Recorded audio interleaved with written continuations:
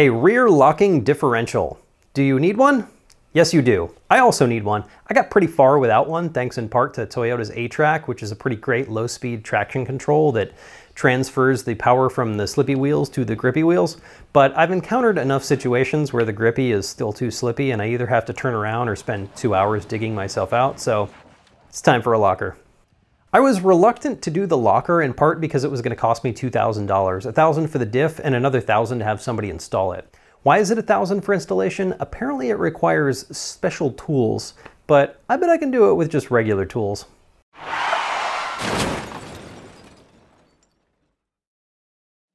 There's the right way to do something, and then there's also the easier and cheaper way that, let's be honest, will probably still work. Today we're going to be talking about the latter.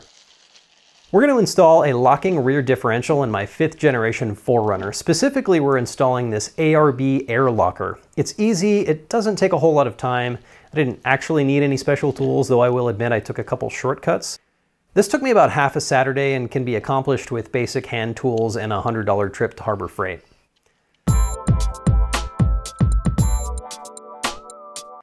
I was curious how this thing works, so I took it apart as soon as I got it. It works just like an open diff, except that when it has air pressure, there's an extra gear that slides in and grabs one of the spider gears, preventing it from moving.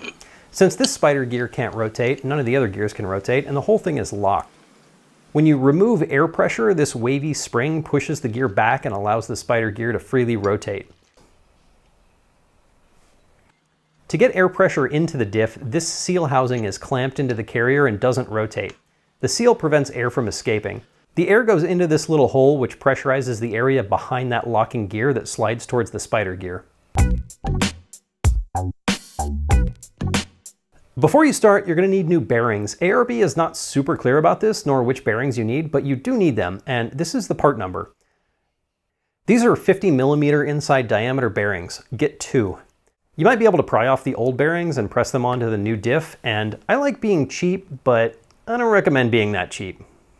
Before you start tearing apart your differential, press the new bearings on. You'll need a press for this, and you'll need a short piece of pipe with an inside diameter of 2 inches. If you don't have anything lying around, just go to McMaster and give them $11 for this part number. You can use just about any hydraulic press for this, but you do need a press. I know what you're thinking. You're thinking, I don't need a press. I can just tap it on with a hammer, right? I know you're thinking this because I was thinking this. This is probably not a good idea, but if you try it, let us know how it works out in the comments. For the rest of you, just swing by Harbor Freight and pick up their cheapest hydraulic press. Or better yet, do like I did and swing by work on a Saturday when nobody's there and use their awesome hydraulic press. Once that's all ready to go, we need to jack up and support the vehicle, then drain the diff fluid and remove the drive shaft. The drive shaft bolts are real tight, so prepare appropriately with your biggest breaker bar. Once the bolts are loose, just a gentle tap with a hammer should do it. To get the differential out, you first need to remove the axles. There are 4 bolts that hold the axle flanges on. Take these 4 bolts off both sides. You don't need to remove the calipers. Also, take off this 1 bolt here that holds the brake line.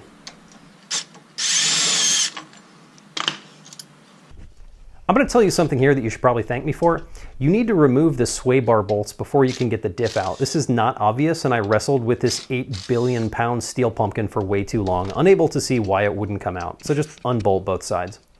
I hate bleeding brakes. It is straight up impossible to do it without getting brake fluid everywhere, and anyone who says otherwise is either a liar or a wizard. I want brake fluid all over the place, only slightly less than I want to pay somebody else $1,000 to do this. But I really don't want either of those things. So let's see what we can do. It turns out you don't actually need to take off the brake lines, you just need to unclip them here and slightly bend them to get the axle out. Thank God. Hate brake fluid. Take the bolts out of the carrier and pull it forward. It's super heavy and kind of awkward while you're laying under the car, so be prepared for that. So when you get it out, the first thing you need to do is mark the bearing caps. They need to be installed on the side they came off of and in the same orientation. They machine these things as an assembly, so if you switch sides, you're not going to have that nice round machine hole anymore. You'll also need to check the backlash. You need a dial indicator for this, so if you don't have one, now is a good time to go buy one. You'll feel like a total professional with this piece of precision machining equipment that you bought from Harbor Freight. My backlash was about 0.06 of an inch. Rotate and check a couple of different places to make sure. The instructions tell you to measure the old backlash so you can set the new backlash to the same amount, but the truth is you can set the new backlash to anything within the acceptable tolerance, which for this vehicle is between 6 and 10 thousandths of an inch.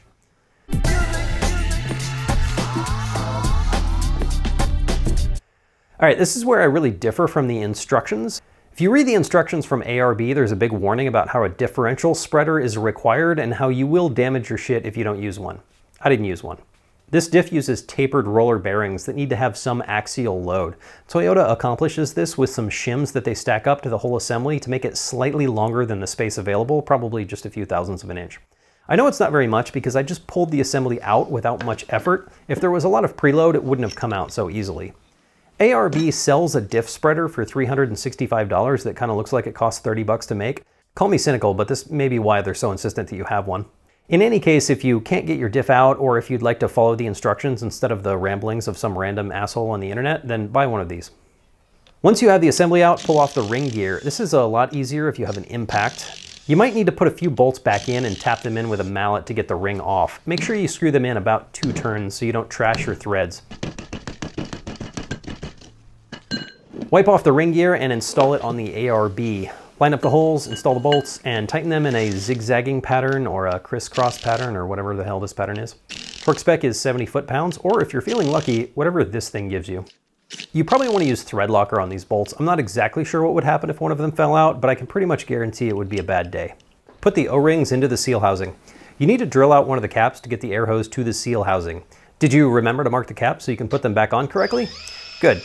Get the right cap and drill a hole in the correct location so that the seal housing can sit inside at the right spot. This is probably a good time to drill a hole in the housing so that you can get the air hose in and out. This is a 7/16 inch drill bit and needs to be tapped with a 1/4 inch NPT tap. Offset it to one side so that it doesn't interfere with the ring gear. Did you offset it to the correct side? I didn't, but we haven't figured that out yet. Measure twice, cut once, or whatever. There's a shim pack that comes with the locker with an assortment of shims. You need to pick the right 2 shims to get the correct preload and the correct backlash. The manual will tell you to take some measurements. If you're the kind of person that likes to follow the instructions, you're probably watching the wrong video, but take a look at the instructions that come with the ARB and they'll give you the details. Basically, they want you to measure from the ring landing to the bearing landing on both the old diff and the new diff, and then measure the spacers. Do some math to figure out which of the shims to use. I found it basically impossible to make these measurements with the tools that I had, and I have a lot of tools, so I opted for the guess and test method. The shims are all different thicknesses, so I laid them out smallest to largest. I took the middle 2 shims out of the shim pack and put one on each side of the diff. Then I tried to tap the diff into the carrier. These shims were too wide, so I went to the next smaller 2 shims. With these shims, the whole assembly was snug into the carrier. Since it was harder to get the assembly in than it was to get it out, I was confident that I had enough preload. I felt pretty sure I didn't have too much preload since it just took a gentle tapping with a mallet to get it in. Differential spreader. Who needs it? We're not done with the shims yet because we have to check our backlash. Like I said before, it should be between about 6 and 10 thousandths of an inch. What if you have too much backlash? Well, then you need to use a thicker shim on the ring side and a thinner shim on the other side. This will move the ring closer to the pinion, making them engage tighter and giving you a smaller backlash. If you don't have enough backlash, you just do the opposite. The total thickness of both shims should be the same as the total thickness of the shims you already have in there. This will maintain that awesome preload we have. I got lucky and had backlash within tolerance on the first go. Once it's all together, torque down the caps to torque spec. It's 70 foot-pounds on this, or again, whatever this thing gives you. After this, you might want to double check that backlash just to be sure. Now we need to route the copper tube out of the carrier hole that we drilled. This is where I find out that I drilled the hole on the wrong side. Oh look, it's right where the ring gear is. Good job, idiot. I re-drilled a new hole in the correct location and just plugged the old hole with an NPT plug.